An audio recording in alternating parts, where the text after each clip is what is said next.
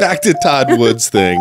I wonder if the whole time he's been like, wait, they mention the thing. We're gonna mention the thing. He has put on this, and I don't know why I have my notes in two places for this one. He's put on a walk in the cold, Saturday, March 23rd, so you got some time for this. Mm-hmm. It's a walk or run for the hungry, homeless, and hopeless. And I just love that he cares so much. Me too. A fundraising effort to help the Idaho Falls Rescue Mission. Again, Saturday, March 23rd. You can be a walker. You can be a runner. As the title suggests, $35 registration gets you an event t-shirt, sponsor grab bag, one raffle ticket.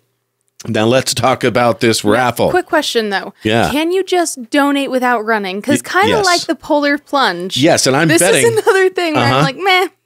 I'm betting you can do that at walkinthecold.com. Oh, great. Okay, good. And like we were saying, you know, with the housing crisis as it is, this is such an important mission that he's on. So if you have the money and if you love this community, you know, give what you can. He's on a mission and he's wishing someone could cure his lonely condition. Looking for walkers in all the right places. No? Okay. Yeah, you tried your best. It's okay. It's hard to freestyle. Here's what's in this raffle. It's like the ultimate entertainment package. Listen to this. It has a 75-inch Samsung 4K UHD. Ooh, I could use one of those. Smart TV soundbar, PlayStation 5, and more. Again, it's a benefit for the Idaho Falls Rescue Mission, and it's happening at the waterfront at Snake River Landing, March 23rd. The time is 11 for walkers, 11:30 for runners. Nice. So we'd love I like to that see walkers get a head start. Yeah, right. Yeah. Before the runners come blazing past them. Right. We'd love to see you there. We think it's a worthy cause run by an ultra-worthy man. Oh, yeah. And while we're doing walks, can we talk about Ammon's other weird walk that's coming up? Yeah. Who's in charge? Who's their ministry of silly walks?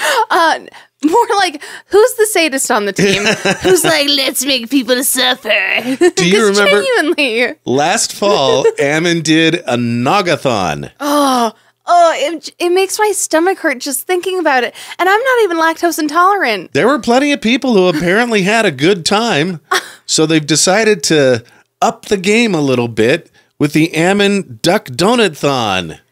I mean, I will say it doesn't have as nice of a ring to it, but I love me a duck donut. It certainly includes running and then consuming something. Consuming lots of carbs and lots of sugar.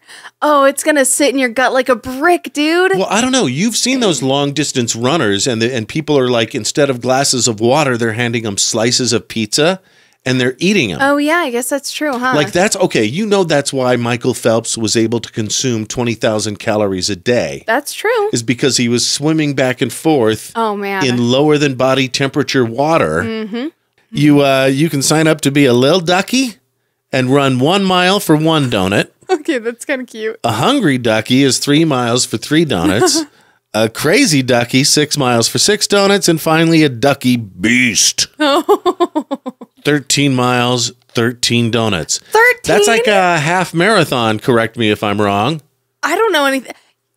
I know so much about marathons. I run a marathon every summer. Of course I know that that's half a marathon. No, I don't know anything about marathons. I don't know how long a half marathon is. That's half a marathon. That's funny. Oh my gosh. But think of all the donuts. Well, I know that I can walk a mile conservatively in 20 minutes. Mm-hmm. That's got to reflect poorly on me, but that's the truth, and I'll admit it for whatever. I get it. I do. Would I walk a mile for a donut? You bet your ass I would. I mean, for a duck donut, I would. Yeah, absolutely. Yeah. And then I'd feel like... Do you get to pick your donut? The nice thing is I'd feel like I earned it by the time I got done. Yes. So I'd be like, I can have the whole donut instead of just half. But that's... Yeah, right. But that's the sort of, not paradox, but catch-22 or gotcha of working out. Mm-hmm. So many people, human nature... including me. Oh, yeah. So many people are like, I've been so good for so long, it's time to be just a little bit naughty. I feel like, in my life, if I keep my ratio to 80% good and 20% naughty, I've nailed it. That's pretty good for you. Yes, for me is a very important qualifier I there. feel like you're usually 20% good and 80% naughty. Hey, now. My last office job, they were obsessed with Duck Donuts. That and like the Mormon Starbucks. You know, they always had a pick-me-up or a pop shop or something in their hand. Pop shop, fizz biz, thirst Right. burst, hip sip. Yeah. And then we'd always get Duck Donuts too. To the point where at some point, I was like, you know what, man? I can't keep eating all of the sweets and stuff that they bring in. I can't take a whole donut for me because that's just too many calories, especially because most of the time I'm either sitting at a desk or sitting in front of a patient. So I was like, you know what, man? I'm just going to like cut this thing in half. Yes. And I became that annoying office chick that would take a little butter knife and not touch the other half, by the way. So anyone who took my half, you're welcome. But I would take my half, I'd hold it, and then I'd cut it with a butter knife, and I'd leave the other half there for someone else. Because I know that there are other people who only want one half of a donut, dang it. We've talked about how we're learning now that American portions are out of control. Oh, yeah. Not just a little much. Out of obscenely out of control. And we've done a bad thing, and we ought to feel bad about it. Well, and we do. So I think I feel bad. I don't think you were the office annoyance. I think you were the office inspiration. Maybe, probably not. But just in general, like I remember before I was that person seeing cut in half pastries and being like, well, why would you do that? I don't want what you touched. Now you know. I don't trust you. And that's growth, Karl. Right. Yeah, you know what? Now I have a better, more empathetic perspective, and I understand that this person was trying to not be wasteful, but also recognized their limitations. Yeah. I love it. Thank you. Oh, man, I feel so good. Thanks, Duck Donuthon. Do you want to go share a duck donut? I think now I really want one. That sounds really good. So registration is open. The event is May 18th. We'll see you there. Can I do a half mile for a half donut? Brilliant. Brilliant. I think I should get to do that. Okay, what if we both do a half mile? You pick the donut, because you know I don't care. Oh. And we'll split it down the middle. I love that.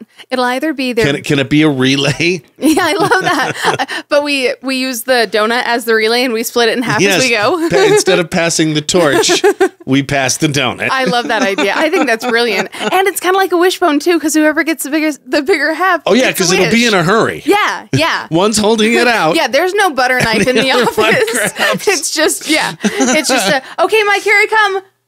Yeah. Yep. That's exactly how it should work.